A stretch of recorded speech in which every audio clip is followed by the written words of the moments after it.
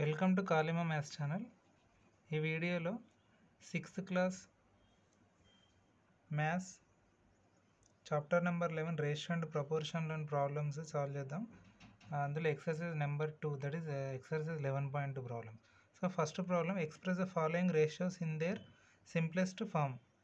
అంటే ఇక్కడ ఇచ్చిన total 6 Roman ప్రాబ్లమ్స్లో numerator and డినామినేటర్స్ని further ఇంకా సింప్లిఫై చేసి వాటిని సింప్లెస్ట్ ఫామ్ లాగా రాయడానికి ట్రై చేయాలి. అయితే కొన్ని ప్రాబ్లమ్స్ మనం సింప్లిఫై చేయలేకపోతే అక్కడ క్వశ్చనే ఆన్సర్ అవుతుంది.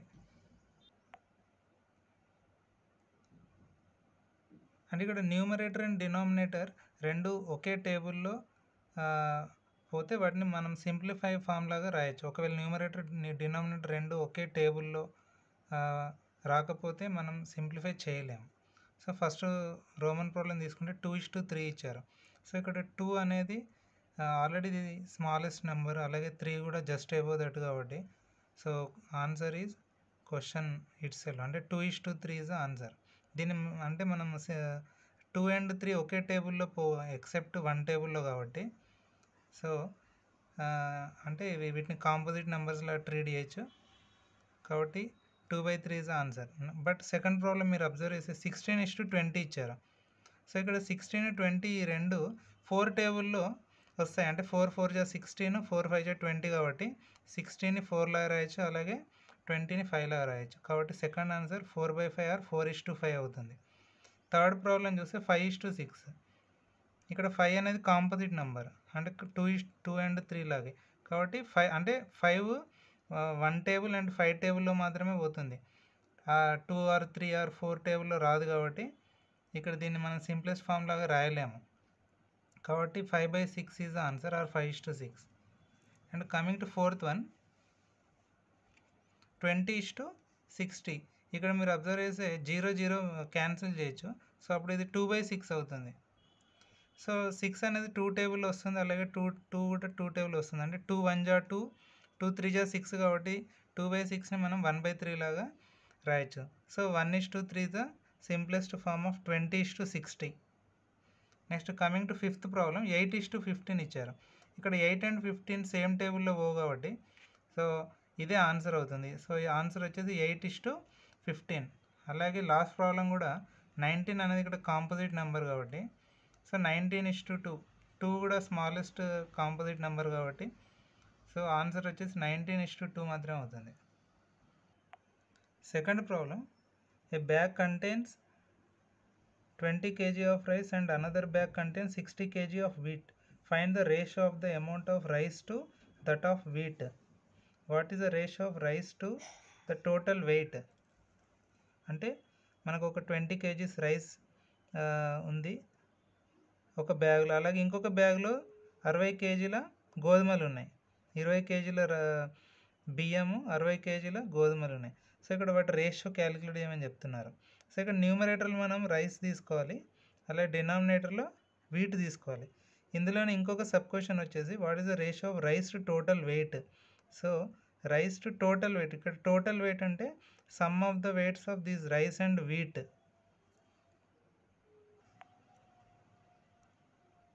సో ఇచ్చిన క్వశ్చన్ ప్రకారం rice by wheat ratio calculate ఏమంటున్నారు. రైస్ వచ్చేసి మనకు క్వశ్చన్లో 20 kg ఇచ్చారు. నెక్స్ట్ వీట్ వచ్చేసి మనకు ఇక్కడ 60 kgs. సో 20/60. సో ఇక్కడ 0 0 క్యాన్సిల్ చేయొచ్చు.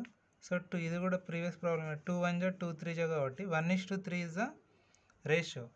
నెక్స్ట్ టోటల్ వెయిట్ క్యాలిక్యులేట్ చేయాలంటే weight of rice plus weight of wheat. Okay, so ఇక్కడ ఇచ్చిన క్వశ్చన్ ప్రకారం 20 + 60 సబ్స్టిట్యూట్ చేస్తే 20 + 60 వచ్చేసి మనకు 80 kgs అవుతుంది. So there for second answer of this problem rice by total weight. So that is 20 kg/80 kg. ఇక్కడ కూడా 0 0 క్యాన్సిల్ అవుతుంది. నెక్స్ట్ 2 టేబుల్లో ఇది 2 1 జా 2, 2 4 జా 8 కాబట్టి 1/4 are 1:4 is the answer. Third problem, there are 32 students in a class of which 12 are girls. అంటే ఒక క్లాస్ రూమ్లో టోటల్ 32 స్టూడెంట్స్ ఉంటే అందులో 12 మంది అమ్మాయిలు ఉన్నారు. సో ఇక్కడ 3 రోమన్ ప్రాబ్లమ్స్ ఇచ్చారు. Find first one, the ratio of number of boys to number of girls.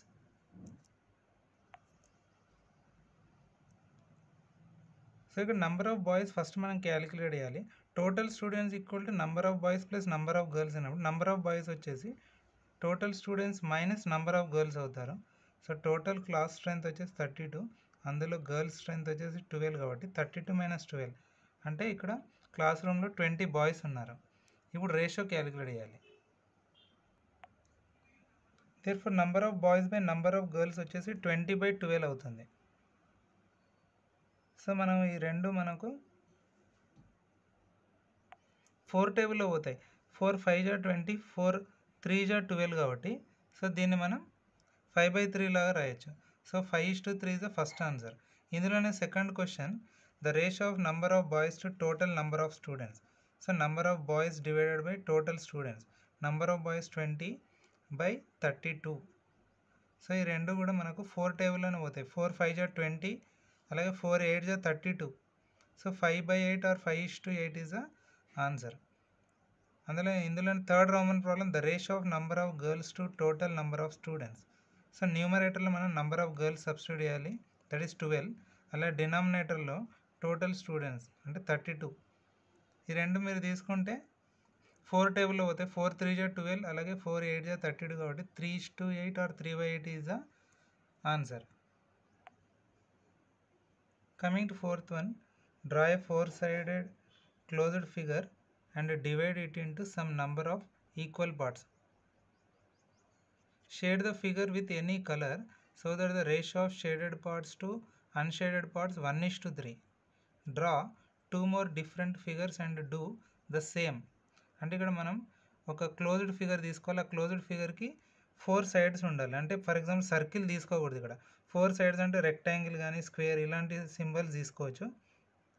తీసుకున్నాక దాన్ని ఈక్వల్గా డివైడ్ చేయాలి. ఎలా అంటే ఈక్వల్గా డివైడ్ చేశాక తర్వాత shade the figure with any colour so that ratio of shaded parts to unshaded parts 1:3. అంటే అందులో ఈక్వల్గా డివైడ్ చేశాక అందులో కొన్ని పార్ట్స్కి మనం కలర్ వేయాలి. సో ఆ shaded part to unshaded part అంటే కలర్ వేసినవి అలాగే కలర్ వేయనివి వాటి యొక్క రేషియో మీరు క్యాలిక్యులేట్ చేసి ఇక్కడ 1:3 లాగా రావాలి. సో అదేవిధంగా ఇంకొక 2 ఫిగర్స్ కూడా తీసుకొని ఇదే విధంగా సాల్వ్ చేయమని చెప్తున్నారు.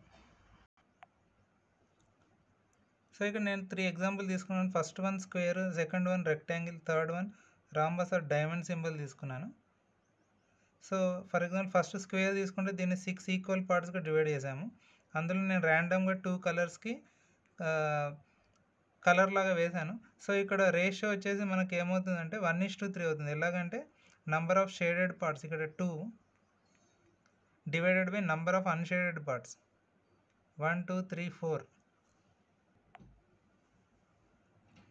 So number of shaded parts 2, number of unshaded parts 1 2 3 4 5 6.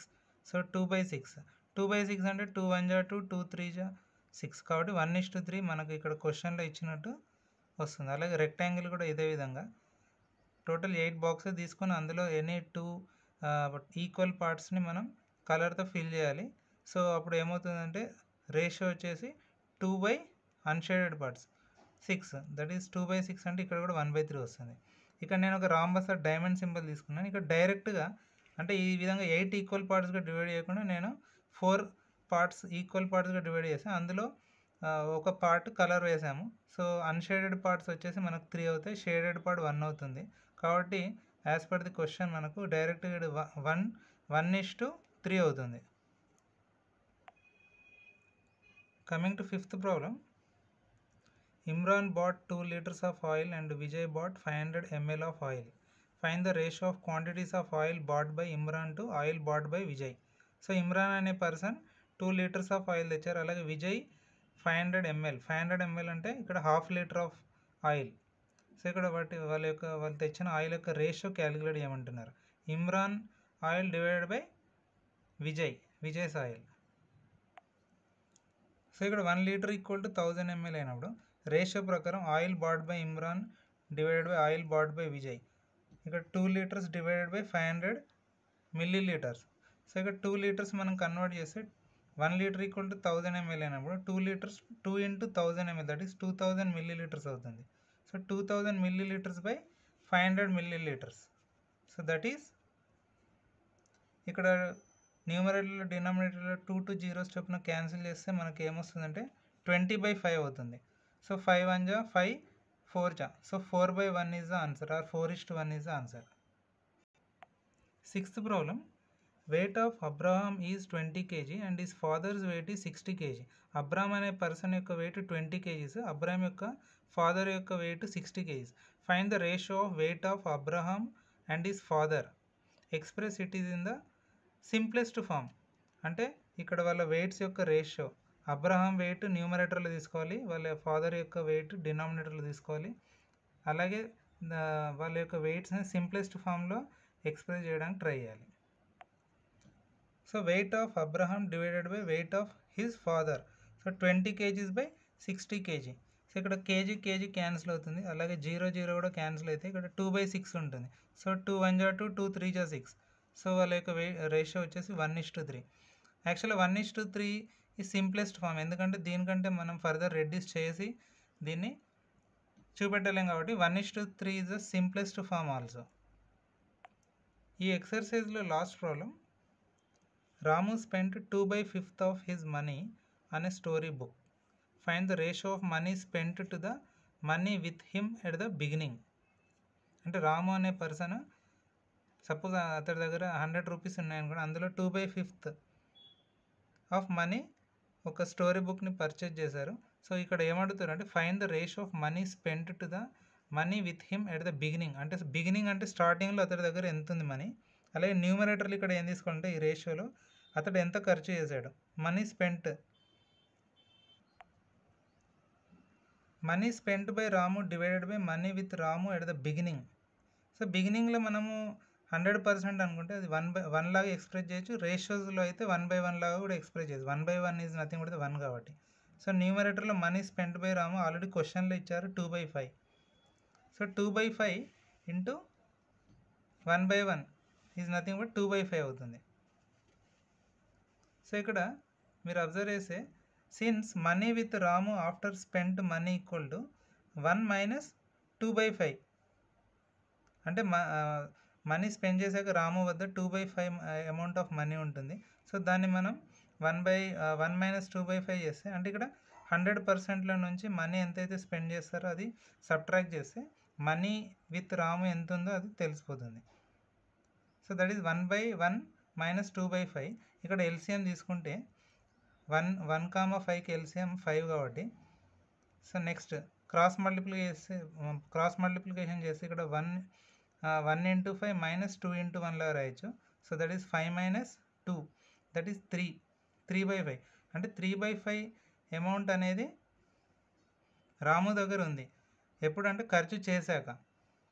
So 3/5 అలాగే 2/5 ఒకవేళ మీరు రెండు యాడ్ చేస్తే మనకు ఏం రావాలంటే అతడి దగ్గర ఇనిషియల్గా ఉన్న 100% అమౌంట్ ఆఫ్ మనీ రావాలి. అంటే 2/5 + 3/5 ఇక్కడ కూడా ఎల్సిఎం తీస్తే ఇక్కడ డినామినేటర్లో 5,5 సేమ్ ఉంది కాబట్టి 5 తీసుకుంటే 2 + 3 డైరెక్ట్ న్యూమరేటర్స్ యాడ్ చేస్తే 2 + 3 వచ్చేసి 5. So 5/5 is nothing but the cancel చేస్తే 1/1 ఆర్ 1 వస్తుంది. అంటే ఇక్కడ మనం ఏం చేసామంటే వెరిఫికేషన్ చేసాం. So thanks for watching this video. Please subscribe and share this channel.